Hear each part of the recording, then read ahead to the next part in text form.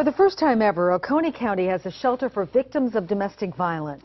WYFF News 4 has covered the need in that area for more than a year. Tonight, News 4's Mandy Gaither takes us inside this place that is a safe haven by design.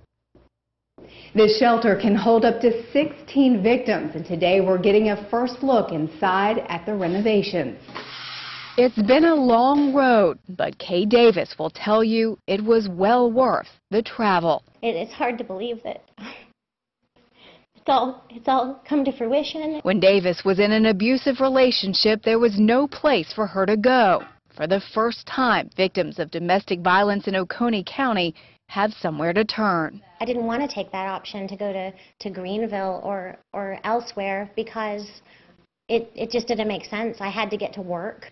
More than $1 million was raised to buy this house and keep the doors open for 3 years. Not only does the shelter provide a living area and beds for victims, but counseling, living skills classes, and advocacy along the way. There is a high-tech security system.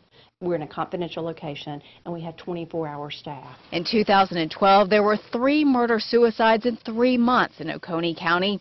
Safe Harbor Executive Director Becky Callahan says that's when the organization knew something had to be done. We did not want another woman losing her life.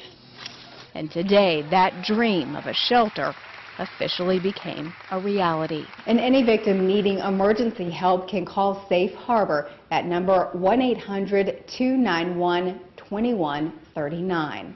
Mandy Gaither, WYFF News 4 in Oconee County.